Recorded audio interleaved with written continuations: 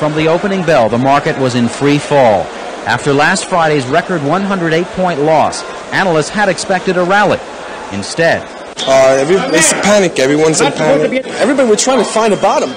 We're trying to, as a floor broker, I see stocks trading 10 points below where they traded Thursday, and I'm saying this has to be the bottom. And then they trade 5 points lower than that. By noon, the market was down about 150 points. The tape delayed by more than an hour.